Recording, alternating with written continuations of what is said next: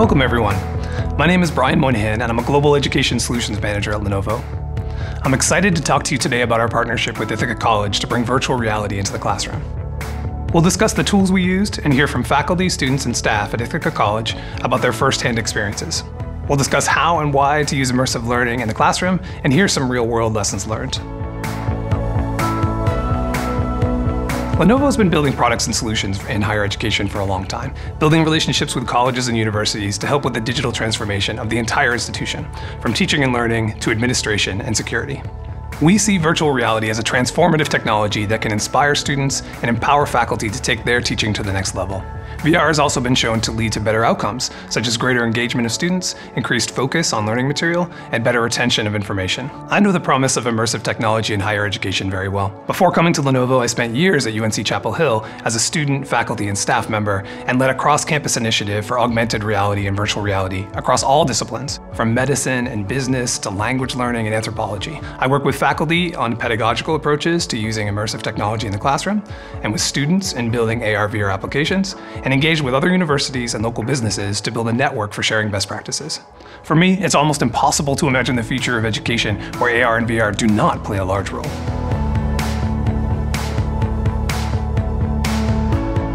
Teaching with VR also has its challenges. Over the years, Lenovo's worked with hundreds of schools to bring VR to the classroom and learned that they need more than just hardware. VR headsets are now better than ever. Screens with 4K resolution, devices that are lightweight, rugged, and easy to clean. But schools also need great content, whether that's STEM materials such as Veative that brings standards-based curriculum to middle schools and high schools, or the amazing customized content that schools build for themselves using powerful platforms like Uptale or Mozilla Hubs. To get the most out of VR, institutions also need to think about their organization and how the technology gets deployed. IT staff need an efficient way to manage a fleet of headsets so they aren't having to touch every headset every time it needs an update. We designed Think Reality to solve that problem. Instructors need a simple way to keep their VR experiences in sync for their classes so that everybody's doing the same thing at the same time. We built LandSchool Air to meet that need. And all of this needs to work whether classes in the same room, across the state, or around the world. We designed our VR classroom solution with these things in mind. Our vision for VR Classroom is that it's a complete solution for teaching with VR, one that includes the VR headsets, but also the tools to manage simultaneous classes, as well as devices and content. We also include training about how to get the most from teaching with VR.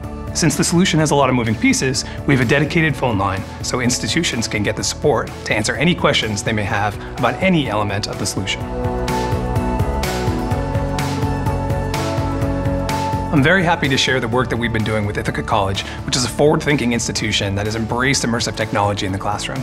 Lenovo partnered with Ithaca College's teacher education program to implement our VR classroom solution to train students how to teach with VR. They've seen great results. Now we'll hear from our faculty, students, and immersive media specialists at Ithaca College who made this a reality. Hi, my name is Becky Lane, and I am the Associate Director for Innovative Technologies at Ithaca College. And for the last few years, we've been running a program we're calling IC Immersive. And that is a program where we're working to incorporate immersive technologies into teaching and learning here on campus. So one of the things we've been able to do with IC Immersive is take VR technology and apply it across campus. And we've had the opportunity to work with faculty to bring things like Google Maps into a course, an art course that was looking at outdoor murals. We've been able to bring VR technology into the physical and occupational therapy programs. We've done programs with pop-ups around campus where we take people who've never done VR and introduce them to the technology for the first time. One of the most interesting applications we've had with IC Immersive is our work with Dr. Christine Havens-Hafer of the Education Department. When the pandemic hit initially, we had a problem. Christine had a problem.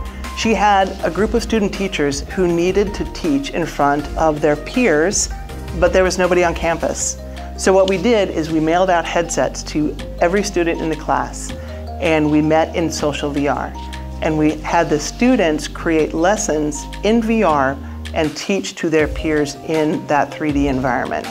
The goal is to figure out ways we can make this more user-friendly for not only our future teachers, but for the students they'll be teaching, and also to focus on differentiating instruction that meets the needs of all learners, whether it's at a higher ed level or in a K-12 situation. When you're teaching in VR, you have this opportunity to interact with your students in an entirely different level. Specifically with social VR, you're able to walk and explore worlds, you're able to talk with each other. Specifically, spatial audio and awareness helps you get that virtual kind of 3D map in your head of where people are. And when you go into breakout groups, you're able to pick up on people's conversations from across the room, and maybe you hear it and it sparks your own idea. So you're able to collaborate in an entirely different way that video conferencing just doesn't allow. And you see people just relax when they're in it. They're able to talk much more naturally. And with that, you just have the learning and the excitement is entirely different. I believe immersive technology allows for different learning styles to be met in a classroom, because you will have kinesthetic learners, you'll have visual learners, you'll have auditory learners, and it kind of brings all those fields together into one. And I think that it allows for the ability for something for everybody as far as a learning style. Without having these different options, it can often be difficult for students to connect to what they're learning. And by using the immersive technology, it gives everyone an option. I could see when I teach, every kid has a phone, a lot of kids might have iPads, but if I'm the teacher that brings in the cart of VR headsets, I could see kids lighting up for something like that. During the pandemic, this has been super helpful because a lot of students haven't been able to go on field trips, so introducing 360 video or virtual tours into the classroom is a great way to continue that education. In this pilot program, as a point specialist, we were able to work one-on-one with the student teachers to figure out what worked best for them. So we offered them 3 paths and applications to use. So this was Mozilla Hubs, Uptale, and Veative. So Mozilla Hubs allowed students to use more of a social VR platform where you're all able to come together and experience a world in a 3D space. Uptale is a virtual tour and training platform that allowed users to walk through kind of a module set up and created by the teachers. And the last one, Veative, is a structured library of lessons and classes that the teachers could use and incorporate into their lesson plans. What makes a successful immersive experience in a higher education situation is the ability to give our students more tools to use than they would have normally had. You break out of the mold of using textbooks or something that's more of a stationary or stagnant type of technology, because it allows them to really explore their own strengths and put into their lessons their own flavor. And it opens up a whole new world for the students that they previously hadn't had any experience with. So the immersive technology gives them more freedom to learn in different ways and teach in different ways. We learned a couple things from this pilot with the education department. And I think that if you've gone to other VR sessions, that you'll get takeaways about how to do things like best practices and all of that. So I'm going to just talk about some of the more personal things that we have learned and observed working with VR in this particular pilot. I think the first takeaway is to have an open mind. You really need to give people the space to explore the tech, and don't make assumptions about people's level of comfort with the technology or their perceived level of competence. I think that there might be some assumptions that this generation is very tech savvy, and we're not always finding that, especially if they're not in a tech-heavy field in college. And the other assumption is that I think people make with the technology is that it can only be used in a certain way. And one of the funnest things that we have seen is students who have taken this technology and applied it in ways that we hadn't thought of. And I think that that's something to remember, is to just keep an open mind. Don't make assumptions about where people are and where people want to go with the technology.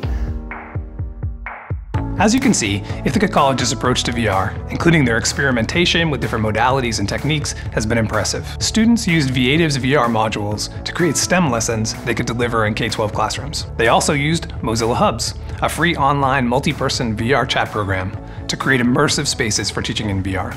And using Uptale, they created immersive, interactive experiences, including quizzes and robust learning analytics. To manage all of their headsets, they use ThinkReality, an enterprise-grade mobile device management system. ThinkReality allows you to send content to headsets anywhere using a simple web-based interface, so you can add, remove, or update content or manage device settings on a number of VR headsets with just a few clicks. LandSchool Air allows you to launch simultaneous VR experiences for classes.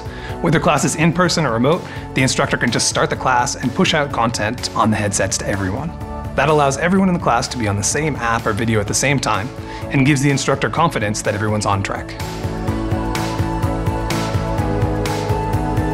Immersive technologies like virtual reality and augmented reality have a bright future in higher education. We're seeing powerful examples in every discipline, every major, every profession. And whether you're working in the humanities, social sciences, the arts, physical sciences, health sciences, or professional schools, VR can make a real difference in attaining mastery of the material. Even in the case of a single field like nursing, we're seeing VR being used for a variety of use cases, including gaining knowledge of molecular structures, learning procedures in realistic medical environments, or practicing soft skills such as communicating with care teams or explaining a difficult diagnosis to a patient. VR has an exciting future in higher education, and we're glad to be a part of it. Thanks everyone, go create something great.